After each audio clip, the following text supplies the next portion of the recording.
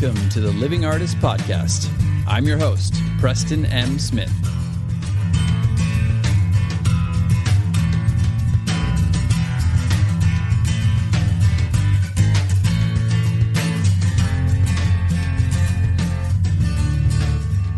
Hey, everybody. Welcome to the Living Artist Podcast. I'm Preston M. Smith, at PMS Artwork everywhere on internet land and socials. I want to thank you for landing on this podcast. Whether you're a professional artist, just getting started in the art world, a collector of art, or just consider yourself a creative person, this podcast has something for you. I like to think of it as a fun way to rant and talk to other creative people about living the life of an artist, surviving and getting ahead in the art world, and enjoying your life. But most importantly, not waiting until you're dead to make it happen. All right, let's get started.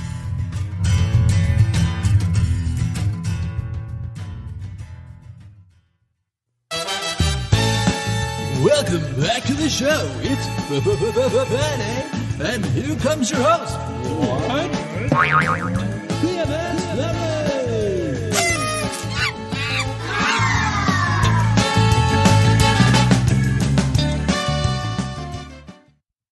Oh, man. Wow. I just listened back to that and maxed out all my levels. And yeah, sorry about that. Well, actually, I'm not sorry. Sorry, not sorry. I hope you got a good chuckle out of that, and I hope it lifted your spirits a little bit. I was trying to do a little bit of a juxtaposition to how we're actually going to start the show because, man, I haven't been able to shake this depression for a few weeks now. I've been going up and down, creating, feeling good, kind of getting up and getting into the swing of things. I've been telling my wife it's kind of like a steady malaise. It's just not feeling, almost feeling like you're just kind of done with stuff. And I know everybody's feeling some of that, or most people are feeling that right now. There's a lot of prolonged bad news that's going on in the world. And I think it's just been affecting me a little bit. But it just reminded me of a time when I was really going through some serious isolation that kind of mirrored this. But I was by myself in Los Angeles, and I was going through some heavy depression, partially because I was drinking every single night and working a shit job at a restaurant that I hated every day just to keep the lights on so I could create. I did this for a better part of not just a decade, 14 years straight before I kind of climbed out of that funk. But I wrote a book about it called The Blue Period. Nobody's ever read it, so don't feel bad because I never really knew how to market it, but it is here. I have it sitting in my hands as we speak, and it was a very autobiographical fiction about me, my first 7 years in Los Angeles, trying to make it as an artist and figure out how to navigate the art world and my own mindset. And I had a hard time. I had a hard time with finances. I had a hard time with kind of breaking through. I did shows here and there, and I created nonstop, and I was able to sell a couple pieces here and there. This was kind of before the internet started to really allow artists to sell their work on their own. And I was doing gallery shows, and I was selling some work here and there to people from shows or from word of mouth or friends, but I wasn't selling nearly enough to get by. And I think it was just one of those things where the weight of like having no prospects, or having prospects, like thinking, you just get into some gallery shows and you sell your work and then you're going to make it. Well, that didn't happen. I would sell the odd piece here and there. And it was such a far cry from that to making a living that it was just kind of like, well, what are you going to do? This is my life, I guess. And anyway, one day I woke up, actually rewind a bit. I got kind of sick from probably lifestyle habits and lifestyle choices for a long time. And, being depressed, being isolated for so long that I got kind of sick for a while. And I had to take my health into my own hands and really just change everything about my life and my diet.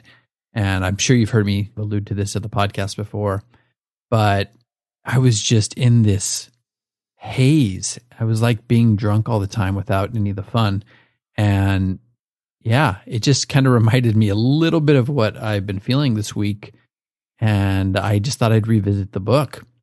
because I actually started writing this book wandering around Los Angeles, just feeling depressed, walking the streets with music. And the book was the thing that actually pulled me out of the funk.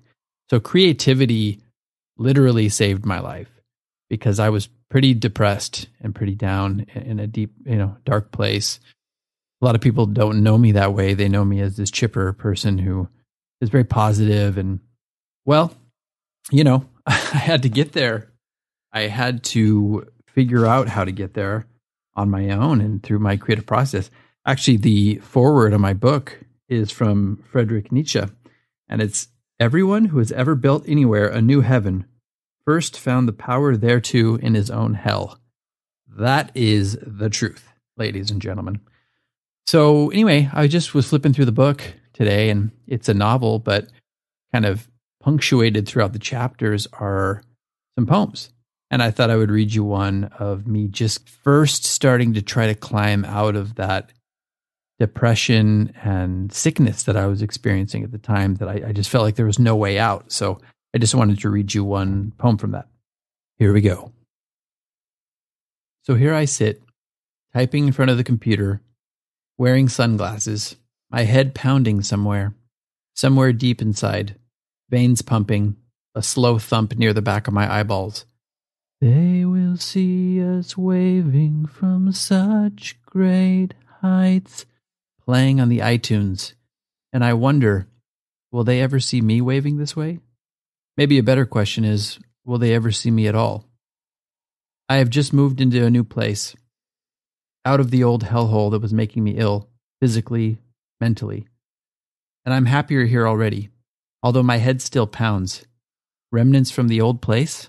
A little farewell gift? So why do I miss it? Miss the walls, miss the children screaming at 8 a.m., miss the heat trapped inside driving me nuts. I guess it must be the quiet revolution that went on inside this place, and inside of me, in there. So much happened. My solemn sanctuary amidst the clowns. Alone for the first time in 5 years, and ever since. I guess it all makes sense, this strange nostalgia. Now I sit in front of the same screen, with different walls staring me down. And I can breathe a little easier, but not much else is easier. Although this could change. And maybe, just maybe, you will see me waving someday. That's it. I was just flipping through that book, just kind of revisiting some old stuff. Because it's nice to revisit your old creations from time to time. See where you came from. See what you were doing. And man, it kind of hit me. I was like, wow, I've come so far. My mindset, my physical body, my mentality, I've come so far. I'm so much healthier in so many different ways. I'm so much more positive. I'm so much more successful than I was back then. And yet I know that depression still. Like I felt it this week. And yeah, it's good to have the tools to pull yourself out of that. And creativity is a great way to do that. It saved me in the past and it's continuing to save me now. I'm sure a lot of you feel the same way about that. And I just wanted to share because I want to be honest with everybody about what I'm going through, what's going on in the world, what's happening in my mindset. It's easy to be like, yeah, everything's great all the time, but that's not honest, right? For the most part, everything is great. And I'm very grateful and I'm very lucky and fortunate to be doing what I'm doing.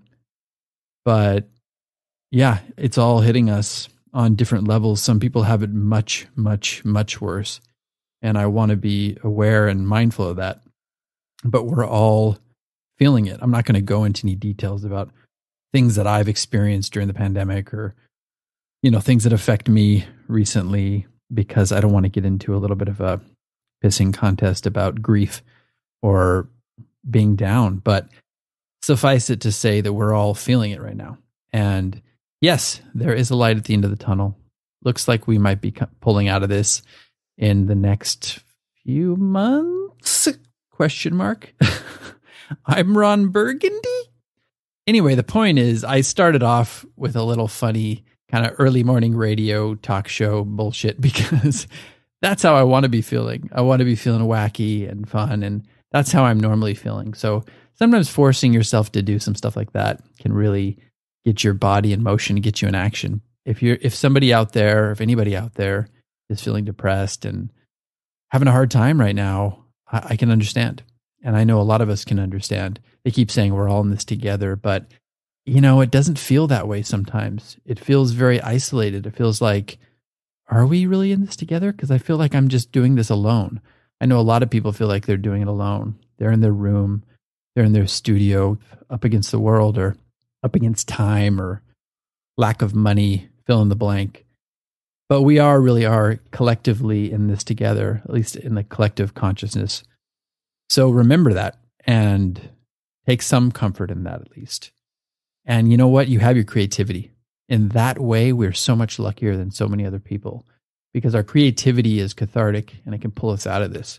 Having said that, it's okay to feel down. It's okay to feel this and to really let it out. If you can't let it out in your creativity, if you're facing a creative block, talk to people, talk to somebody, talk to a friend, talk to yourself, talk to your walls. I've done it. Yeah, reach out to me on social media. All of us artists are kindred spirits. We all can understand how the other person's feeling. It resonates, So, like I said, reach out to me and share how you're feeling. Hopefully I'll have some time to get back to you and maybe there's some comfort in that. But other than that, let's just be there for each other. Don't take this out on other people and don't be mean. Be nice to each other and be good to yourself. Do some loving kindness meditation. Watch a stupid movie. My wife and I think we've watched more stupid movies than I ever have in my entire life in the past month or two. It's so funny. I mean, I used to consider myself a very, not a critic, but a serious film connoisseur. I always liked the old heady independent films, the dark stuff. I just can't stomach it right now. And that's okay. Your body needs what it needs. So listen to what your body needs and watch some fucking stupid movies. Listen to some upbeat music. Go for a run if you can. Work out inside your apartment if you can. Laugh with your friends, or if you don't have friends or loved ones in your place physically, do it over Zoom. Just open a dialogue about it. Get the stuff out, because one thing that doesn't help is shoving it all down. It'll come out in really weird and damaging ways. So that's it for today. I just wanted to keep it fairly short and send you off for the week, even though you're listening to this probably on a Tuesday, or maybe you're not. Maybe you are listening to it on a Friday. And I hope to see you next time. I've got a very good interview coming up, so lots to look forward to. And I've got actually quite a few really good interviews coming up, but I wanted to do a short one just to let you know how I'm feeling. And I'm hoping that it resonates with some of you out there that are also feeling the same way. Be well. And you guessed it, I'm going to let the intro music play you out. Enjoy. That's all for Friday. We'll see you back here next time.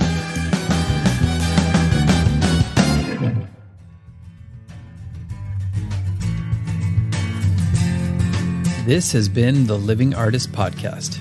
Thank you so much for listening. I just want you to know that I appreciate you being here, and I'm grateful to be in your ears. Your art and creative life on this planet is meaningful, so thank you for sharing it with me. If you like this podcast, whatever platform you're listening to it on, please subscribe and share it with your friends. You can also leave me a positive review to show your support.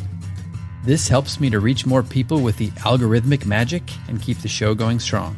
If you want to see more of what I do and check out the art that I create, you can visit my website at www.pmsartwork.com or follow me on social media everywhere at PMS Artwork. That's it for now. See you back here next time.